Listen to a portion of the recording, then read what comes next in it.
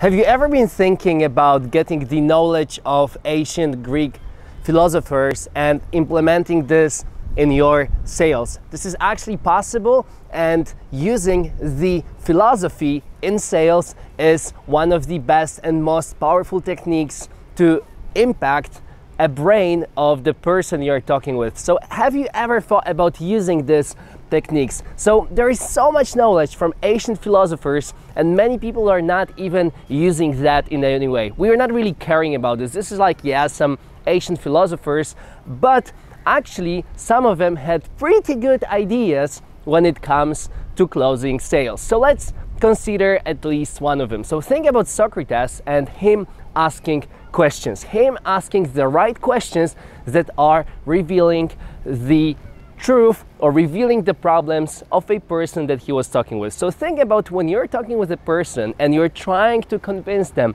that they need to buy your product because they have a certain problem and this product could solve this problem, which is how you basically sell things.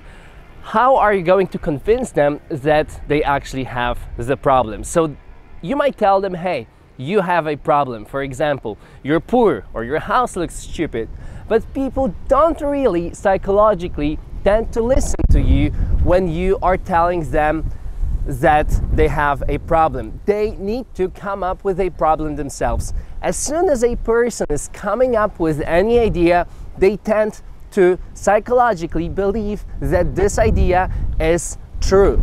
They tend to believe in ideas that they come up with themselves rather than when somebody is trying to force the idea on them. So how to do that?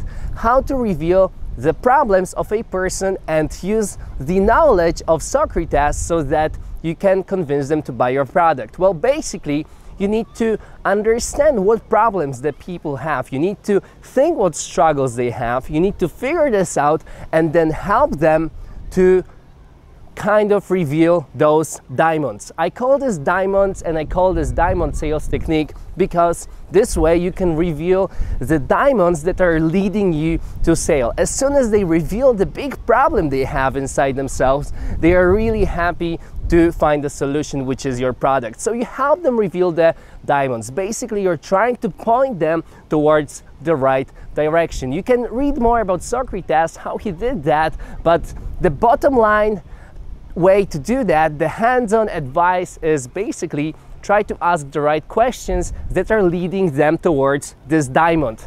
Help them find the diamond. Help them and tell them, hey, how is your job? Maybe you don't like your boss, or maybe your life sucks, or maybe You just ask them the right questions. So step one, think what is their problem. Step two, ask them the right questions so that they can reveal their problem. So this was how philosophers can help you with sales. But if you're looking for more hands-on specific knowledge on sales from 21st century, then check the video here. We made the most common sales practices for you to check out. Just click here on this video, and if you have any questions on sales, just shout me a message on Facebook. The link is in the description of this video, and I see you guys tomorrow.